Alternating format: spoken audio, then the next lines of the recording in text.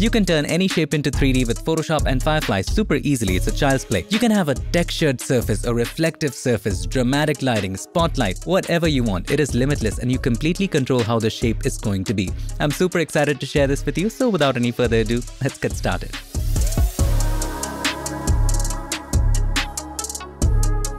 Back in the magical world of Photoshop, and if you want to go ahead and download any of the resources shown in this video, check the links in the description. And before we begin, wanted to quickly let you know that the Black Friday Cyber Monday deal on PiXimperfect Pro is ending very soon. So if you want to master Photoshop from start to finish and beyond, definitely check out PiXimperfect Pro, the ultimate way to master Photoshop. We have over 100 lessons, 200 plus practice projects, and everything is designed to make you the master of concepts. So you never have to memorize the steps in Photoshop. So just check it out, see what is included only on PiXimperfect.com or click the link in the description.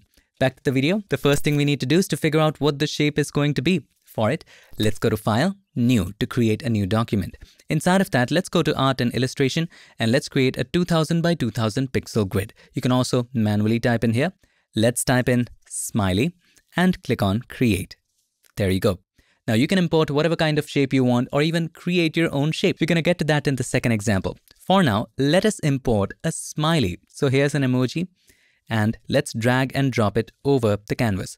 Let's make it slightly larger. Now we could have directly uploaded this to Firefly, but that wouldn't allow us to control the framing and the styling and the environment. So let's make it slightly larger up to this, hit enter or return. And for the background, just above the background layer, we are going to select the rectangular marquee tool and create a rectangle like this. I'm just trying to create a horizon and a sense that the smiley is sitting on a floor. Since we like to work non-destructive, with the background layer selected just above it, click on the adjustment layer icon and choose solid color. And here we can change the color anytime to whatever we wish. So let's have it light gray. This is fine. Hit OK. Gives a sense of the floor. It's ready. Let's export it. Let's go to File, Export, and then Export As. You can also quick export as a PNG. Doesn't matter. Basic settings are fine. Click on Export. The smiley name already shows up, and that is the advantage of naming the documents while you're creating it. Click on Save. And now we need to go to firefly.adobe.com. Don't worry, even if you're using a free version of Photoshop or a different kind of Photoshop, you still get 25 credits to play with absolutely for free. Right in here, describe how you want the shape to be, how the environment is, and how you want the lighting to be. So I'm just going to type shiny metal ball with reflective surface in a dark grungy background with dramatic lighting. Let's hit Generate. Right now, we are only determining the style. We are going to transfer the shape that we created later. So this is fantastic, by the way. You can go with any one of these or try one more time.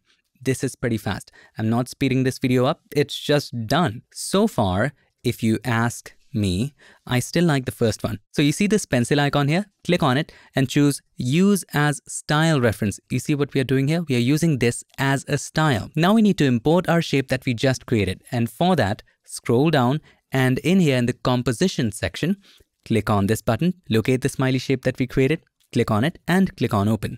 Hit Continue. This is a disclaimer. Once the shape is uploaded, you need to decide how similar the result is going to be to the shape that you just created. For that, let's increase the strength all the way up like Fat Joe so that it's exactly similar. And I'm just going to add shiny metal emoji ball. We don't really have to add it, but it helps. And dramatic lighting. Actually, let's go with dramatic spotlight lighting on the floor and then click on Generate. And here is going to be your magic. Oh my God, this is just insane. The first one is insane. The second one is insane. And whatever you like, let's say you like this, click on it and you can actually upscale it if you wish to. And that also costs a credit, by the way. But this is just insane. I'm just stunned. Imagine the kind of experiments you can do with it. You can keep on clicking generate after generate and this just continues to surprise you. Now this was a simple shape. What if the shape was a little more complex, like the text in your name? Let's go with that. Again, go to File, New to create a new document, or Control or Command N, create a 2000 pixel grid, or just type it in here, or go to Art and Illustration, 2000 pixel grid, and this time you can type in your name and create. Select the text tool, type in your name or initials, whatever you want. I'm going to type in UD. Let's select the Move tool, Control or Command T, and let's resize it. Let's keep it this much. All right, let's make it smaller so that the environment has some space as well. Let's double click on the T and let's color it gray.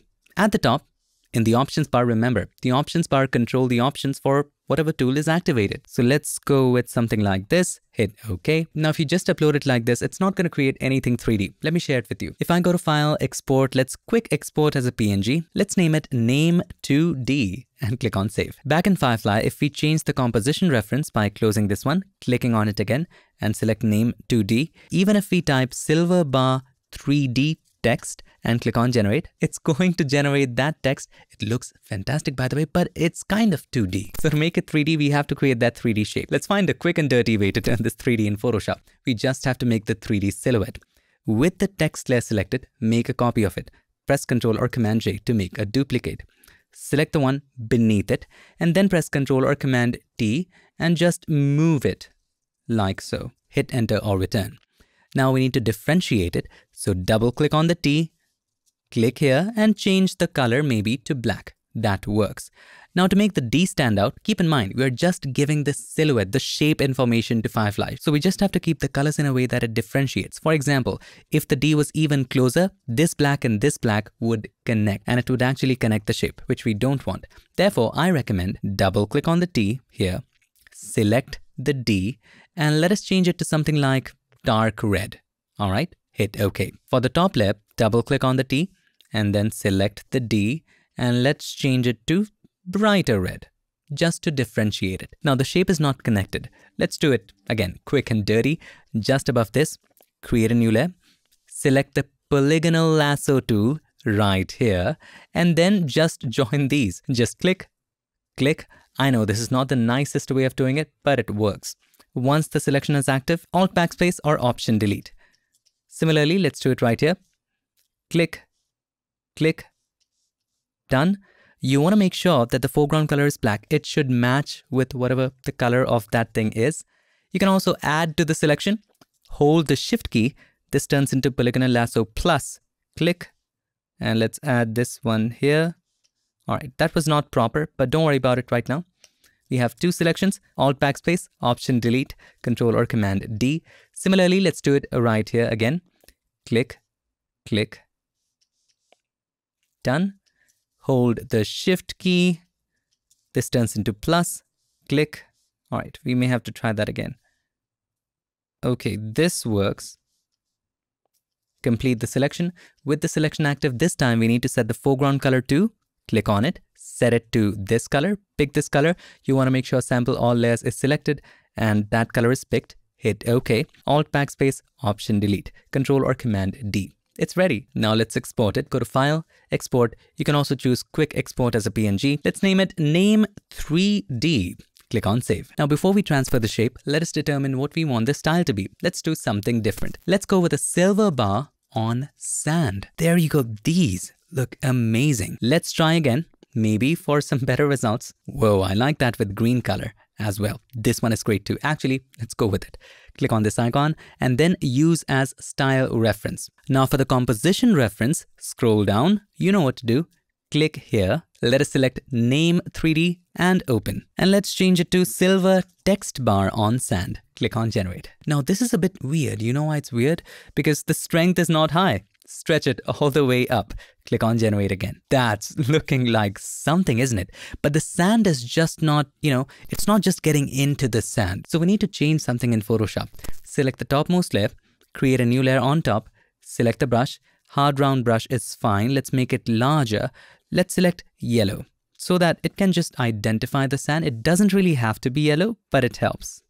Something like so. Let's fill the rest. Now let's go to File again.